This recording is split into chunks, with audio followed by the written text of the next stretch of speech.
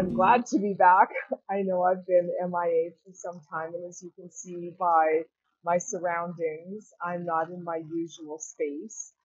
I have been really working through some of the energies that have been moving around the planet, given everything that we are experiencing, and it's really been something that has had an impact on me in a positive way, but it's kind of like a double-edged sword. So that's what this video is all about. I'm going to be sharing with you ways to elevate yourself, to take your life into higher levels of grace and ease and flow, and to be able to look past what's going on in current times so that you can create the life, the business, the relationships, the health, the body, all of it. You know, there's no trade-off. You can have it all, baby doll, and I'm going to cover that in today's video. So before we get started, please make sure you hit the subscribe button. It's what tells YouTube that my content inspires you and has value, and then they populate it more so more people can find it. Also, there's a little bell, and it's right next to the subscribe button. So please hit the bell, because then as I upload new videos, and I promise to be more frequent, as I upload more videos, of course, you'll get that notification. All right, so let's dig into today's video, and I'm going to cover off the 3 biggest ways that you sabotage yourself and keep yourself from being, doing, and having the life you want to experience. But they're really simple, so they're not complicated, and you're going to be able to implement this immediately. Before I get started, I just want to clarify what's been happening with me and just my adjustment to everything that's going on in the world, because the energies are changing.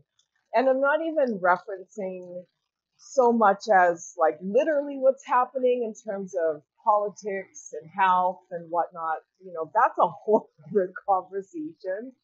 What I'm referencing is literally the energy. Like, the energy has increased. Have you noticed that? Have you noticed that the energy on the planet has a higher vibrational stance to it than it's ever had in the past? Because that's exactly what I'm talking about. And so what's happened for me, while all of these energies have really increased, my sensitivity and psychic capacity has ramped up super high. And it's good. It's really good. I mean, it's what makes me so, good at what I do for my clients. The flip side of that, the double-edged sword side of that, is that it also makes me extremely sensitive to energy, to other people's energies, to people's emotions, to emotions on the planet, I pick up on all of it. And so what I've done is I hit the road about 3 weeks ago. I just started driving, working from my laptop, and getting out in nature. I work and then I go for walks, or I work and then I go for a run. And I always find myself, in this like this cute little cabin I have. It's right on a river. And today I was out for a walk before I recorded this, just centering myself and getting into that place of, how do I want to articulate this message? And an eagle, the most extraordinarily beautiful eagle, just came right out of this tree, flew right over my head, and, circled around before landing in another tree. And I was like, yeah, that's my blessing for the day. So with all that sensitivity going on, honestly, I just haven't been able to be in front of the camera. It's not that I haven't had stuff I wanted to share. Doesn't it sound like another video I recorded about 2 months ago? Because I'm pretty much saying the same thing. So look, if I go MIA, forgive me, and please stay with my channel, because we have plans for developing it further. Right now, I've been working on a website, and it's going to pop really soon. So, we're getting it all done for you, I promise, and lots of really cool stuff happening. So please make sure you hit that subscribe button and definitely hit the bell. And then as I do upload more content. Plus you can follow me on Instagram, because every day I do a 1-minute thought for the day. And sometimes I bring out my tarot cards and I'll do an energy of the day. And then I also put that onto my LinkedIn profile and onto Facebook. So definitely follow me on Instagram. It's NEI for Change.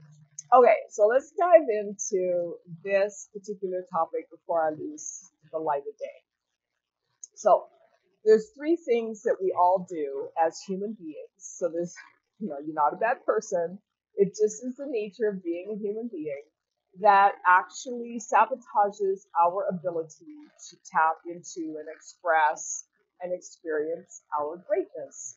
And so the number one thing that we do as human beings is we have this false perception of time. It's a false premise where we think that time actually exists and that things will get better in the future. Well, some people think things are going to get worse in the future, which is a whole other show, right? Whole other episode. But when we look at our life now or our experiences now, and let's say we don't like them, then we have a tendency as human beings to look toward the future and say, down the road, things are going to get better. Next week, I know I'm going to have a breakthrough. Tomorrow is going to be a better day. The future is bright and in front of us. When you do that, you actually separate yourself and cut yourself off from your abundance, your ability to experience everything you want to experience in this present moment. Now, I know it's kind of difficult because we have an entire existence, an entire timeline. There I am using the word time again, right? So we have this entire timeline that's built around past, present, and future. It's how, as children, we have been taught to relate to life. And so we'll look at our past and we'll think, okay, this wasn't so great, or this was better, like the good old days, whatever our internal dialogue is around that. And then we'll look at the future and we'll go, things are going to get better. Things are going to, we're going to have a breakthrough. I know it's coming.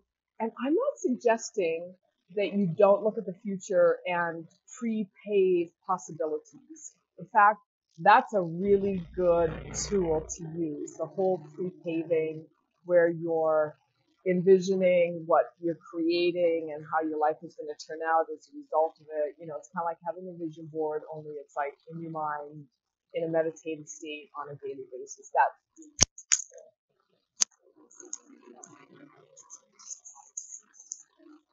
The thing is, though, it takes you out of present time.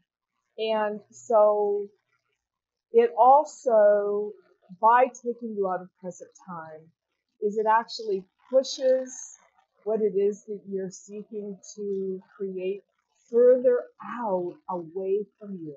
So yes, you move toward the future, but then the future moves toward the future. If you get what I'm saying, it's like there's like this continuation, this continuum of this timeline, which means that you never really get there.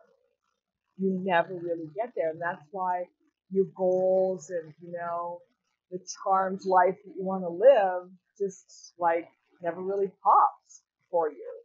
So here's what you do. Stay focused in present time and stay in appreciation of what it is in present time. Now, you can be in appreciation of what it is in terms of what you're bringing in. So you can treat it like, hey, I really appreciate this uptick in my finances.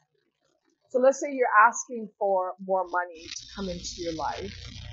Instead of saying, I'm going to have more money, I'm going to, create more money, I'm going to, a lot of people use the phrase earn more money. Please take that out of your vocabulary. But anytime you say I am going to, or someday I will, you actually discard the ability for it to happen in the now, because there is only now. There is no past. There is no future. There's only now. So you want to start talking about the future as if it is now, and do it with appreciation. Because appreciation is a higher vibrational energy than even gratitude.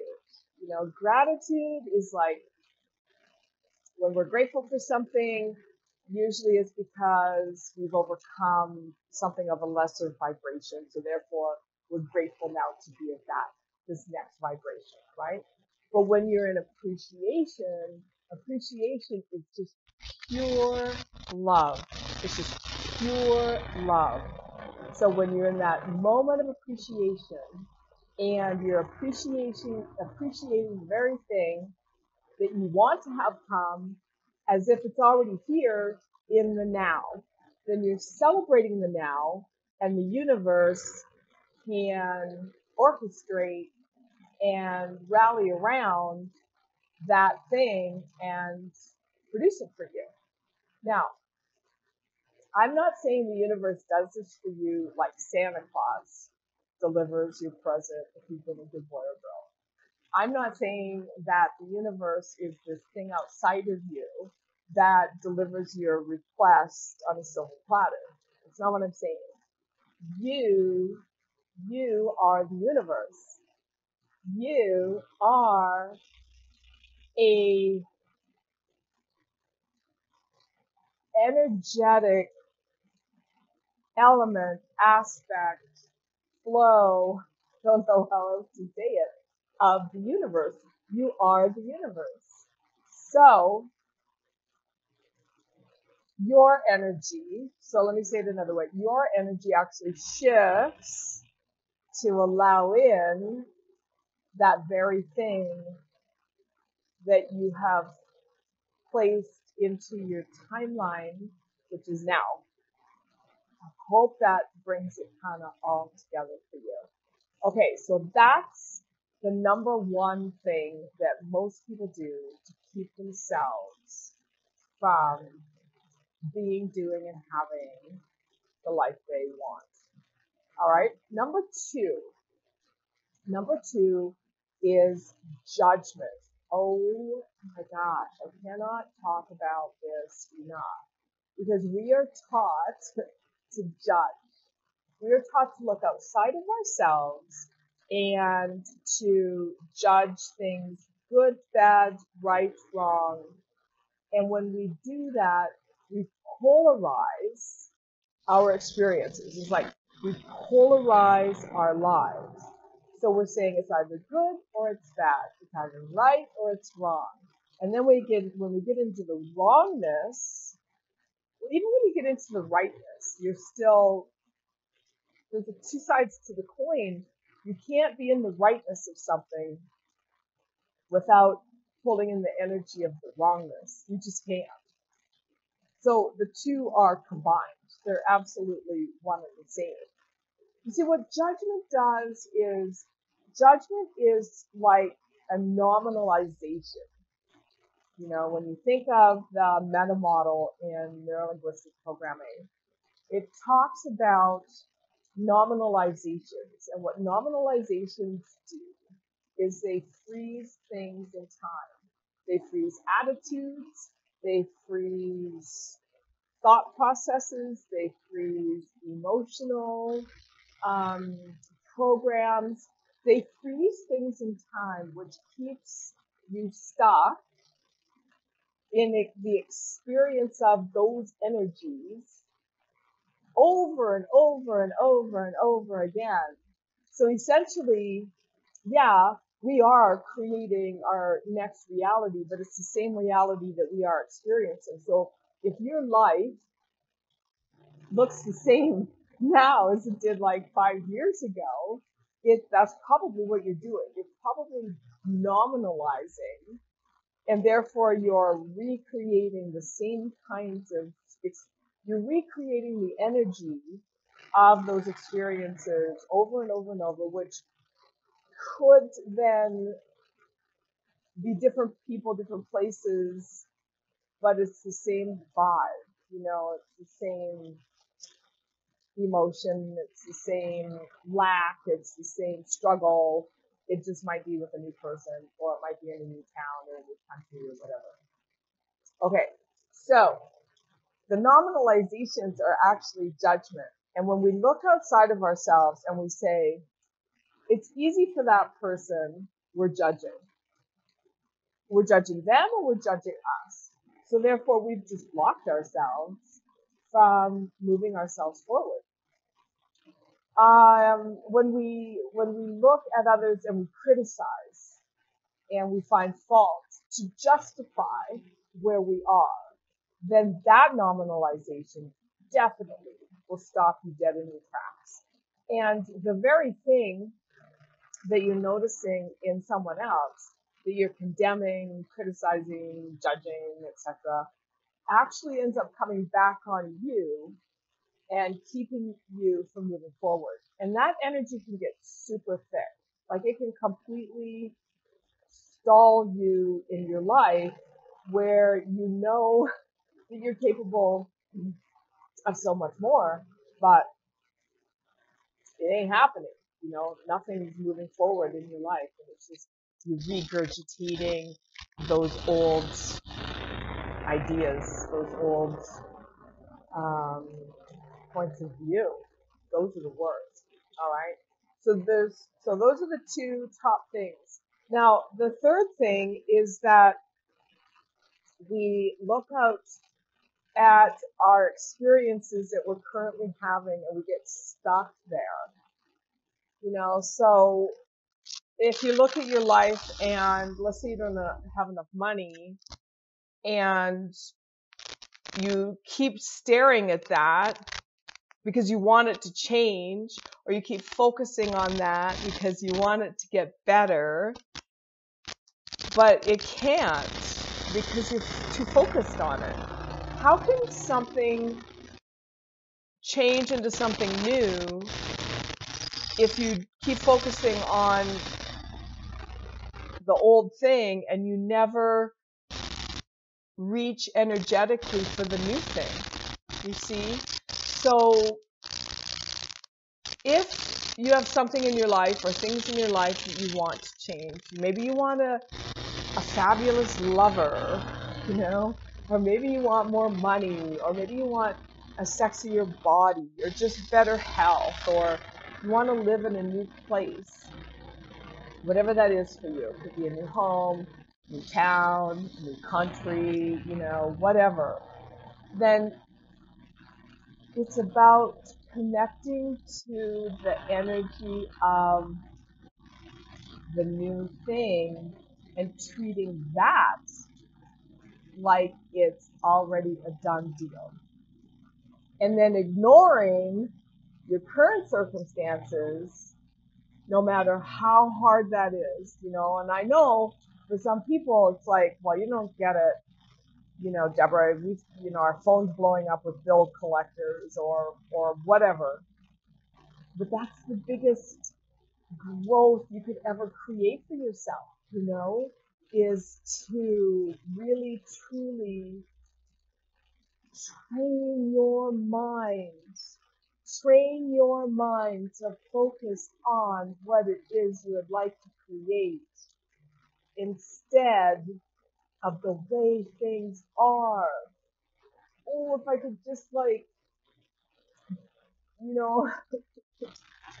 get in there and do some neurological repatterning on you that would wake that up in you, it would be so much fun, which is totally doable because it's just about that, it's about ignoring what is and having like grit and fortitude and tenacity and, just stubborn power and making yourself go from looking at the way things are that suck to really focusing on the energy of the way things you want them to be as if they already are a done deal.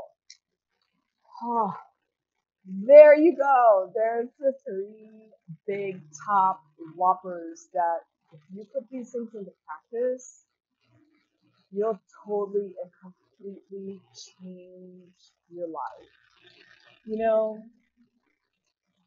I live in a metropolis, and there's times when I would look out the window with everything that's going on, and I would wish that I wasn't there, that I was, out in nature. So I'd go hiking up in the mountains, just outside of the city, and it wasn't quite enough, And then I said to myself, well, why don't I just go on a road trip instead of looking out the window and wishing? Why don't I just use some of these tools and see myself having these really cool experiences in nature? And here I am, third week on the road. And for me, it's about the simplicity. I mean, I'm staying in this really cool log cabin. It has a little wood stove, and I've got all this empty, grassland around me, and there's this super beautiful river flowing past. And my first night here, when I rolled in, there was a deer on the road, literally right outside where I parked my car. Like I had my own personal deer, And then the next night, I rolled in after going out for some food, and then I had my own personal fox. And then the third night, I had my own personal kitty cat. It's like, please, just do these steps. Do these steps every day. I've been recording some meditations. I haven't released them yet. I think I'm probably going to put them up on Vimeo. They're just audio, and I will keep you posted on that. And I promise I'm going to record more frequently and get some more of these tools up here for you. So thank you so much for being a part of my life and for being so patient with me as I've taken several weeks to record this latest video, and I'm still here and I'm still sharing it with you friends. So thank you. Have a blessed rest of your day, whenever you're listening to this, and I will talk to you soon.